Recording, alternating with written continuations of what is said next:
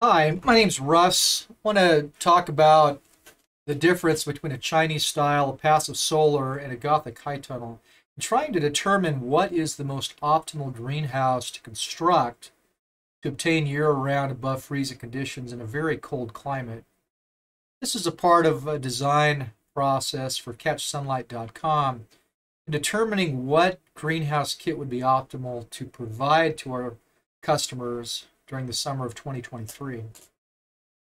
So this AutoCAD window of a few different designs shown. This is the standard Chinese style. The Chinese style allows for about a 68 degree from horizontal initial angle, followed by about 22.5, 23 degrees for the remainder of the roof that's facing south.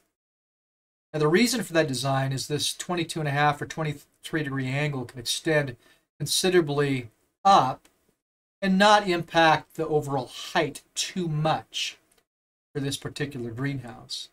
So you can have wide Chinese style greenhouses, 40 feet wide for instance, provided that you truss those hoops that have the Chinese style profile.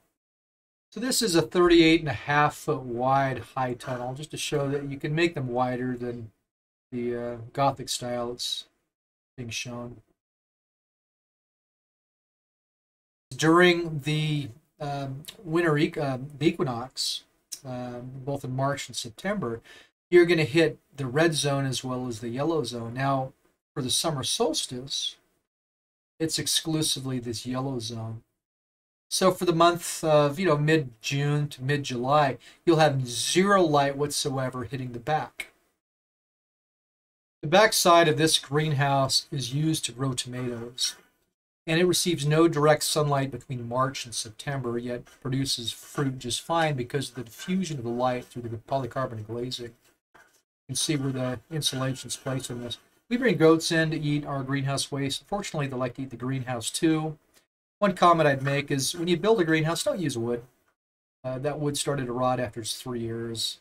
The same principle as far as light distribution in the wintertime applies to the passive solar style as well. But if you take a combination of the Chinese style and the USA passive solar style, and you create an arc, that arc is a little bit higher of a profile than the Chinese style. And light intensity is proportional to the height of a greenhouse. So the real savings in terms of this quasi-Chinese style is less material on the north-facing side. So instead of having a 19-foot arch, this arch on the south side is 19 foot for this particular example, what you have is 18 feet of exposed linear material on the north face, and that saves you about 6% of heat release versus having a symmetrical Gothic style greenhouse. This is shown in Newton's law of cooling. If you think about it, energy losses are represented by the variable Q. H is your heat transfer coefficient. A is the area that separates a hot area or conditions versus cold conditions. And your Ti minus To is your delta T, or change in temperature between the inside and the outside. And if you think about it, when you're designing a greenhouse, your H value is going to be effectively the same between different designs. If you want to change that, add more insulation. Your delta T is also going to be effectively the same between the inside and the outside of your design. So the one thing you have control over is A, or area. So if I can minimize the amount of surface area on the north side of a greenhouse, that's also going to proportionally minimize my heat loss. So by having a Chinese style like this, and in this case, this is a slightly higher profile than the typical Chinese style, meaning I will have more energy coming into this in the wintertime as well as the summertime. But the length of this is 21 feet 7 inches, just as an example. Just design this with these particular values. So 21 feet 7 inches. If I use a symmetrical Gothic style greenhouse, so use basically this hoop here is identical to this hoop here. The width of this at the base is 26.5 feet. Now, the length of the hoop is 19 feet on this one. The length of these members here is 18 feet. So I'm saving 6%. So basically, 1/18 is, around 6% or so. I'm saving 6% of my energy losses by having this kind of design. But take a look at the loss of surface area in the wintertime. This is the wintertime sun profile on the winter solstice. So both of these designs, if you set either of these up in the east to west direction, so that this surface here is facing south, each of these has complete saturation with noontime sunlight. This design saves 6% energy. This uses up 6% energy, but look what you get out of it. Instead of 21.5 feet, 21.7 inches here, I get 26.5 here. So I get basically 20% more area by having a symmetrical Gothic style greenhouse running east to west if both north sides are insulated. In addition to the practical benefit of more area with minimal heat loss, the cost to build a Gothic style greenhouse with this additional 20-25% area is actually the same or less than the Chinese style. You have more unique trussing members. Let's count them up together. You have this member, that's 1, 2, 3. You have 2 separate diagonal trusses, 4, 5, and then your hoop here is 6. That's 6 independent members, plus the challenge of connecting these non-curved pieces. So a lot more effort goes into building and manufacturing the kit as well as installing it. Whereas a standard Gothic high tunnel has 3 members. You have a hoop, you have your horizontal truss, and you have a diagonal member, and the diagonal member is the same. So 3 members versus 6 members, quicker construction for this kind of a design. You get more area, minimal heat loss. It just makes sense. And as you go up, if you look at, for instance, the March and September lighting profile, what you'll see is complete saturation at the ground point here, but you have a little section here that no longer has any light. This area will not see light again until the next late September, early October. If you take that further, for either one of these designs, whether it's the Chinese style or whether it's just a standard Gothic high tunnel placed east to west, in the summertime, you have no sunlight on the north side within the greenhouse. Now that's not really a problem because you don't need the heat. If you're designing a greenhouse that you want optimal growth in the summer, you wouldn't worry about insulating your north side. The intention for this discussion is, if I had my choice between a Chinese style and a standard Gothic style, both had north sides insulated, what would be the best bang for the buck to maintain above freezing conditions with the least cost and the least effort that goes into construction? My consideration here, looking at these designs, is that the Gothic high tunnel fits the bill.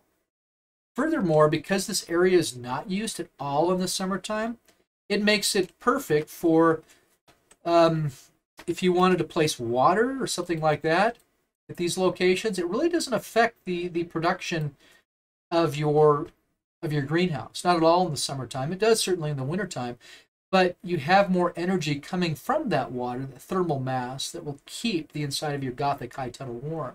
Furthermore, the placement on the north side against your insulated wall results in minimal heat losses to the exterior from that water. This is an intermediate bulk container. An intermediate bulk container, or IBC, holds about 250 gallons. They're about $20 a piece at a typical recycle yard. They're easy to come by. In the Chinese style greenhouse, if you replace water on the north side, you'd be chewing into surface area that could otherwise be used for production. In China, the typical greenhouse in the northern latitude will actually have about 1 meter thick of clay on the north side that will act as the thermal mass instead of using insulation. It's a worthwhile idea, but it's expensive because you need the structure to support that 1 meter thick wall as you dump clay into that void.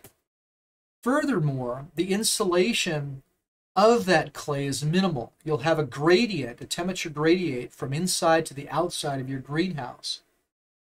And that temperature gradient could be greatly minimized by insulating the north wall. Well, if you're going to insulate the north wall anyway, just put IBCs in your greenhouse, and you can even use that as a water source in the summertime.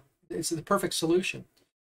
So based on your energy losses, like I said, you have about a 6% greater energy loss on a Gothic style profile running east to west than you do on a Chinese style, but you get about 24% more surface area of growth in the wintertime. Your costs are actually less for a Gothic style greenhouse, and the insulation is going to be effectively the same. My recommendation, what I've done, is use polyisocyanurate insulation on my green, or at least one of my greenhouses. You can get that in 1-inch layers, 2-inch layers, 3-inch layers, but if you lay it up in 1-inch layers, if it's unfaced, it bends to the curvature of a Gothic style greenhouse. The reason I say polyisocyanurate is because it has an R7 per inch, R6 thereabouts per inch, so it's very effective in insulating your greenhouse. The polystyrene is much less, it's more flexible. Another question I get occasionally is, what do you use for a material on the north side if you're going to insulate? Well, why bother using glazing? So here's two pictures, the top one being corrugated roofing metal, and the bottom being double layer polycarbonate. The price difference between the two is minimal. Your typical corrugated steel roofing is going to be about $2 a square foot, whereas a 4mm 2-layer cheap polycarbonate, the kind that Harbor Freight uses, that's on the order of about $1.30, $1.40 a square foot. Now for my greenhouses, I'll typically use either 2 or 4-layer 8mm. Most commercial greenhouses will use the 2-layer 8mm for their glazing. But on the north side, you're not worried about insulative values for the glazing. So what I recommend is using polycarbonate glazing, even though it doesn't transmit any light, simply as your exterior finish. The reason for that is it's easy to install. When you're mounting polycarbonate onto an existing Gothic style frame, you can easily see the purlins underneath it. You can easily match the curvature for your hoops. Whereas steel, it's a little bit more unwilling to bend. You certainly can't apply it to a curved surface, but it's not as easy as polycarbonate. And the other thing is because it's not translucent, sometimes you miss your purlin, creating a hole that water can go through. So this is the Gothic style greenhouse discussed, the exterior, about $12 a square foot. You should expect 30, 40 years of your polycarbonate. So it really isn't an issue using polycarbonate on the north side of your optimally insulated Gothic style greenhouse. So we've run a few iterations, had the chance to build several different greenhouses. This Gothic style profile using purlins is the most optimal for not only construction, but also cost, and also usable floor space, rather than wasting energy and floor space through some of the more progressive designs, such as the Chinese style or even the USA Passive Solar. If you have any other questions, feel free to reach out to catchsunlight.com. More than happy to address questions that you might have. Thanks.